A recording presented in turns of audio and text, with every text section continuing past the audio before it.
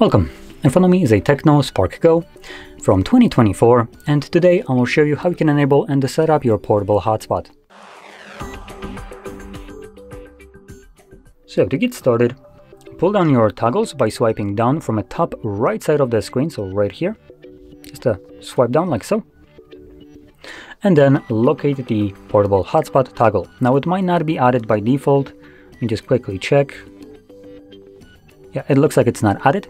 So we will need to do that ourselves by clicking right here on these three dots and then select Edit Shortcut Switch.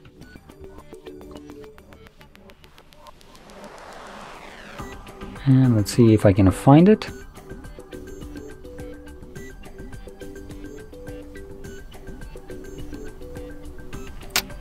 It was added by default, so I'm just blind.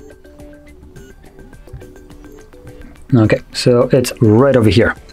So it is added by default, I just didn't see it. Anyway, from here, once you see the tile, hold it the first time around, and this will quickly take you to these settings. Now, the reason you want to navigate into these settings is because Hotspot will come with a randomly generated password, which you can see right here by clicking on the Hotspot settings and then password. So this is the randomly generated password that it generated for my device. For you, obviously, it's going to be different.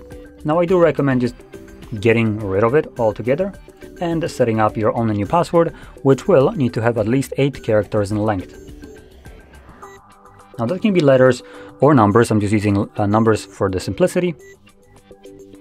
And that's really the only thing that you need to change. Now, once you change the password, make sure you click right here on this check mark to save the changes. From here, find the tile again and simply tap on it to enable your hotspot. Now, one thing that you will notice, maybe noticed, is that Wi-Fi just all of a sudden turned off.